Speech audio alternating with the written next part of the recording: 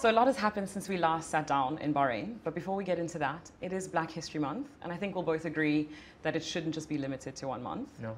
But you are listed as a Black History Month hero, so I'd love to get your take on the celebration. Well, firstly, that's like the first time I've heard that, and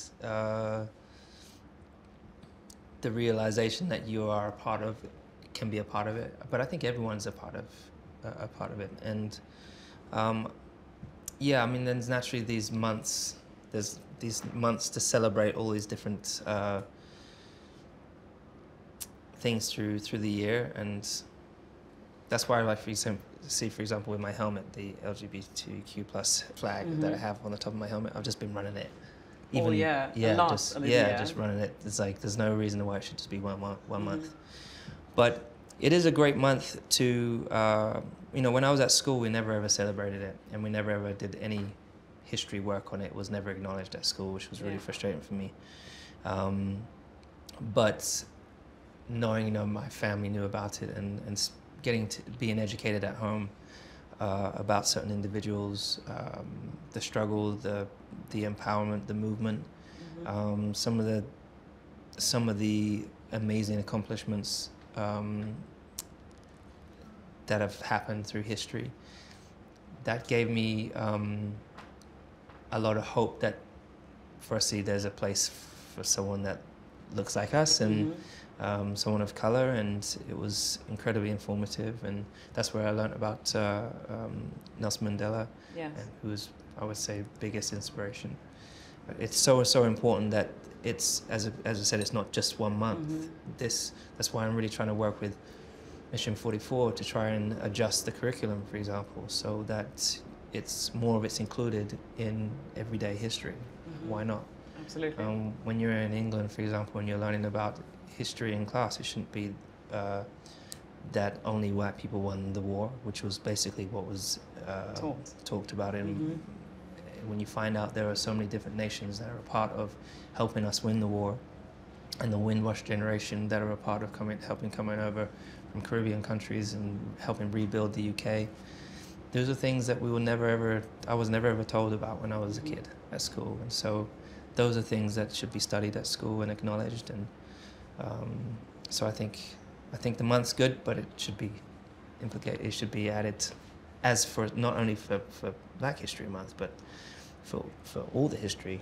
I know it's hard to cover everything, but they should try. Absolutely. Well, you touched on it there. A lot of it is about learning about the history of Black people, but it's also a great opportunity to celebrate the culture, the heritage, some of the achievements, which you obviously play a huge part in. But on the topic of heritage and culture, I'd love to hear a little bit more about your heritage and your family history. Well, what can I say? Well, that's been something I've been trying to learn more about. Growing up, first time I went to Trinidad, my grandma was from Trinidad, and first time I went was when I was 4 years old, and I would say where I always felt more comfortable was when I'd go back to Grenada, where my granddad and my grandma lived, and some of my aunties lived there, some cousins, and there was a lot of people that looked like me. I was never ever told to go home to your country, and I never received any experienced racism there, for example, or discrimination. And it's not until I've got into my 30s that I've started to try. I was like, I want to go down this road of discovery to try and understand where do we get the Hamilton name? Where were we originally from? Where did the slaves come over on the ships to the Caribbean? Because growing up, I would say I'm of Caribbean descent. I'm biracial, but turns out that we already knew that they would have come from somewhere in Africa, but where exactly? So I'm going through that process now, and I can't let too much out of the bag at the moment. But but what I have discovered is, for example, how we got the Hamilton name, and there's a slave owner from Scotland, Robert Hamilton, who then had a plantation, had about 150 slaves, and obviously at some stage then these slaves took on the name of the slave owner, and there was another slave owner which was second name was Davidson. My granddad ended up being called Davison Hamilton, which I have Davison Hamilton in my surname, so in Wow. my name. So so that's pretty cool just to kind of know a little bit about that. But then I think the more special part for me is the Africa, the part from Africa where my grandma and my granddad and their parents would have originated from. And so whilst we claim and we're grateful to be a part of the Caribbean islands and Grenada, we'll always be of Grenadian descent. Going to Africa this August for me was one of the most, if not the most special experience for me, just to tap into a little bit of Africa and experience a few of the different countries. I didn't go to the wealthy parts.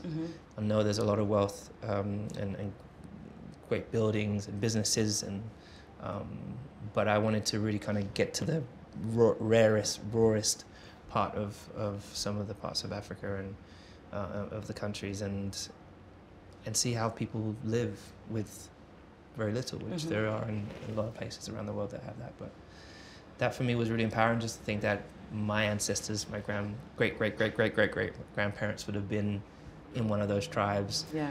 And it's beautiful. And then when you start then going down the loop of just learning that, like, about the banning of African drums, the pyramids, for example, removing the noses, so it's quite crazy to think how much was done to kind of hold them back, and so much was taken from Africa. That's not really acknowledged, and there's still so many countries that still haven't apologized for the treatment. So much is still stolen from that beautiful place, and anyways, I don't want to be negative, but like going down that route and learn more about that, I think then it gives me a much better understanding of who I am, where I, and what my values are, and how I want to progress moving forwards. And being in Africa now, I'm trying to figure out how I can get involved in helping young kids there get into STEM subjects. What about the Hamilton Commission there? There's many young kids with abilities there that deserve 100%. Education that don't have education. Yeah. So my purpose is kind of expanding. Now, I wanted to share with you, I mean, you got into it a little bit, I think. You didn't want to share too much, but I had a similar experience to you in that my mom is Rwandan Tutsi. There was obviously a big genocide in Rwanda, and my dad's side of the family, he's European Jewish, so there's another major genocide there. So for me, it was about trying to trace back where they really came from, and because my mother was obviously born in the Congo after her parents fled, and I just wanted to make, not that I didn't believe my parents, but I just wanted to make sure that I knew like where I came from. Yeah. And so I wanted to ask where the idea of your trip was born, but I'm assuming that that's part of your discovery. It is, yeah. And I wanted to ask why you chose the 4 countries that you chose.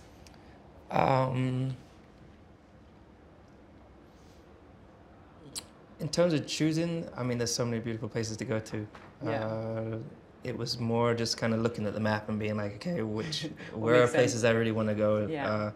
I really, I love animals, so I really wanted to, like gorillas. Oh my God, I really wanted to go and see the gorillas, and the idea of hiking up through a trail and coming across gorillas living in their natural habitat, that for me was huge. Also, when we did that, I didn't know that the Congo was right over the hill.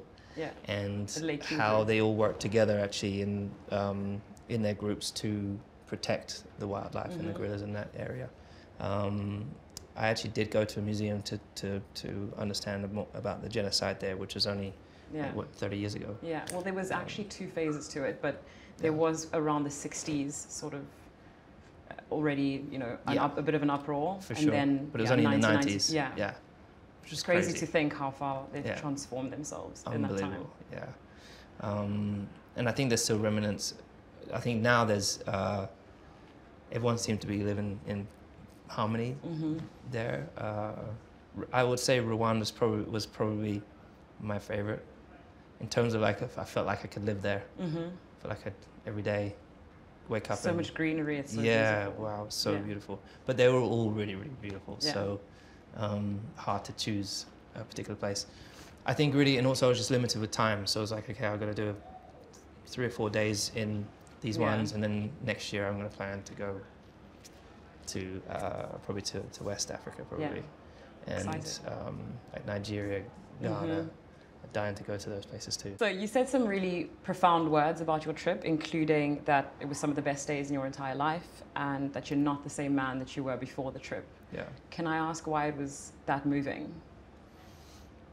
Well, a bit like I was touching on before, I think it was just really trying to understand a bit of where your place in the world, where you, as I said, I think just growing up, I had a lot of traumatic kind of experiences with the discrimination that even just recently I was visiting my parents, and they were like, "You never told us about that," you know, and then getting into discussion of why I couldn't tell them, why I didn't feel like I could tell them about it, and so generally felt that I struggled alone during that period of time. Even though I had a father of color, didn't feel like I could speak to him about it either, because he was a tough Caribbean parent, as they are, always expecting so highly of me.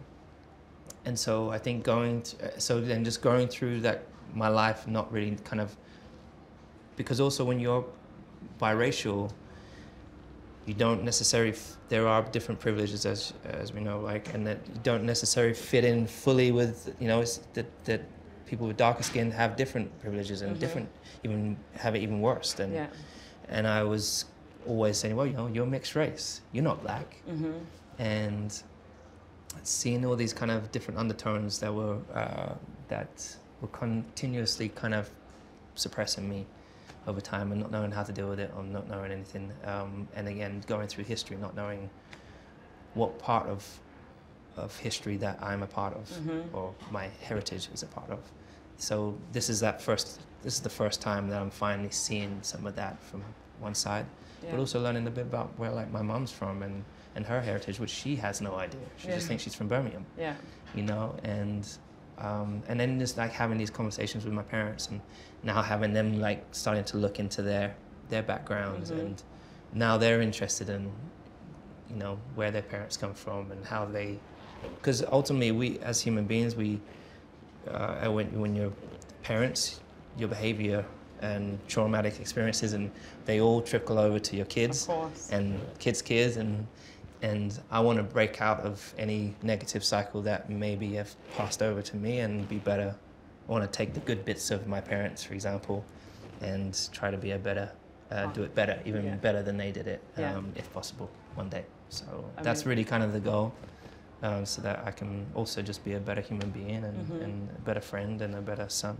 So I obviously understand a lot of what that feels like. My father is white, my mother is black, and I always identified as mixed race.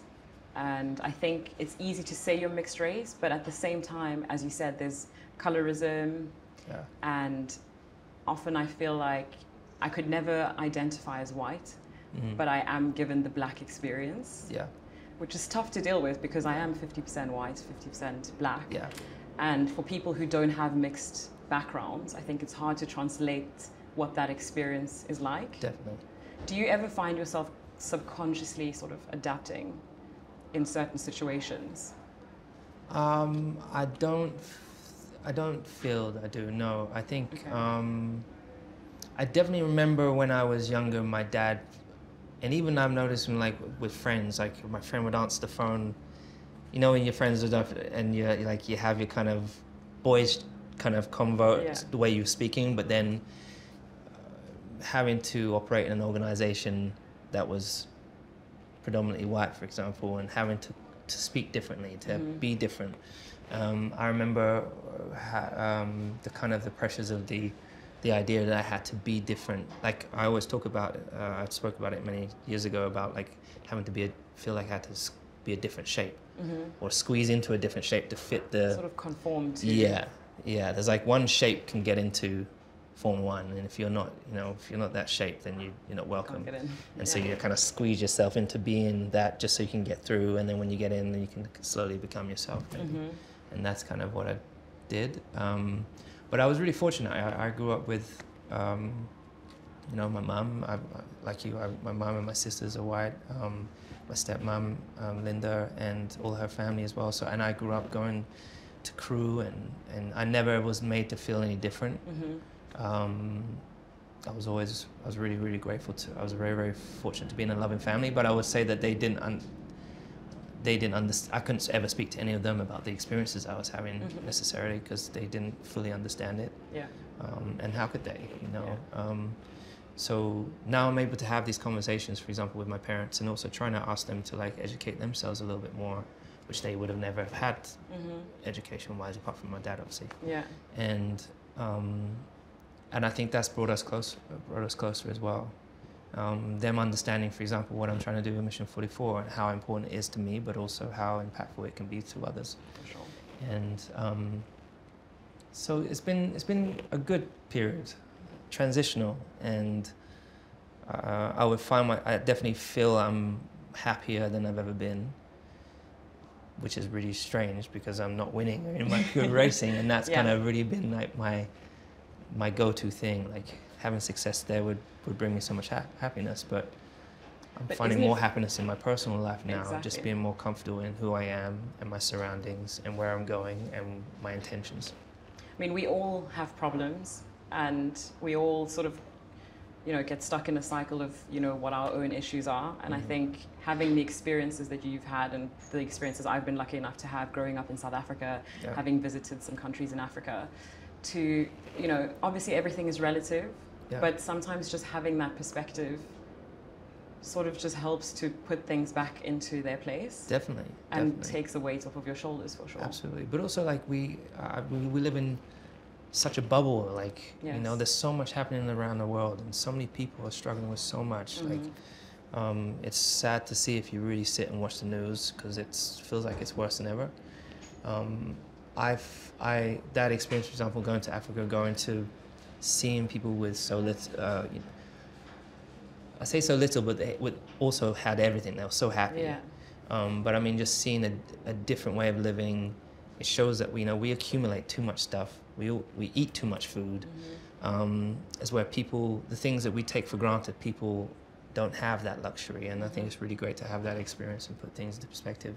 So I took like my closest friends who would never have had that experience before also, because we're all kindred spirits, but we can all grow. We can all be more compassionate, have more empathy. And I think everyone grew a lot through that experience. We had times where we all got to, like, we had some really amazing experiences. You know, as guys, you don't always talk about your emotions and stuff, but we had moments like that where we just like a group of 5 of us, we were all hugging each other and just grateful for our relationships and stuff. So it was a really transitional journey that we all went for, and I can't wait to take my family again. So to add to what you've said about the trip, you also said that it was a life-changing reset, and that it recentered you, and it truly, truly brought you peace. Yeah. So I kind of want to understand where you were at going into it, and, you know, what was the moment, if there was a moment, where you felt that change? I would say that I definitely have had, I mean, I had made the decision in January that I was going to take on that kind of discovery. And it was just really about, after New Year's, I was thinking of how I want to live more intentionally and with more intention, and plan ahead, which I never ever do. It's kind of everything spare of the moment. And most often when it was like that, you don't always optimize the time, you're not always where you really want to be. And so trying to find the best balance in life. Then obviously I've come in from quite a difficult time at the end of last year, and recovering from that, refocusing into a season, and then having something to look forward to, because I planned it so far in advance. And then I think just implementing things in my life. For example, I try to meditate. I'm constantly looking for balance, not overworking. I'm a workaholic. But not overworking so that you're always tired, but also trying to find the time with family, find the time for happiness, putting the good people around you that have got good energy, doing things that bring you joy. And, you know, and it takes time to maneuver all these different things in one person's life, right? And you're never going to always have it perfect. It's like a Rubik's Cube. You're constantly adjusting it. And I think for me that was just when I was most at peace. The motherland there is a special energy there. It is like the center of the earth, you know, and I could feel those vibrations there. And it was also the music, it was the smiles of the people, it was because you know we're all made of energy, so it's just the way people shared their energy. I saw so many things that I was like I just hadn't seen. I didn't know that I was going to experience those things. Yeah. And it's also the animals. You know, geez, there's so many animals, and I love animals. I'd be working out in the gym, and there would be a zebra right in front of like the window, you know, and I'd be like, oh my god. Yeah. You know, and I'm walking from the gym, and there was literally elephants like 50 meters away, and mind blowing. Yeah. I feel spoiled having grown up in South Africa to experience that. But that's the same in any scenario, right? Yeah. Like if you grow up in California, you see sun every day, so you're used to. But if you grow up in England, you see the grey a lot, and when it's a sunny day, you appreciate it a lot. Yeah, you know. That's true. But if you're so used to something, and so that's why I'm trying to break out of patterns that I've grown up with, things that I'm constantly doing, the things that I don't like, and I want to break those patterns. But it's not easy to break patterns, right? So this was, I would say, one step in trying to also do that. Thank you so much for being so open and honest. I know there's a little bit in there that you're still keeping for yourself, but we'll get it eventually. But yeah, thanks for being so vulnerable and open. Thank you. Appreciate that.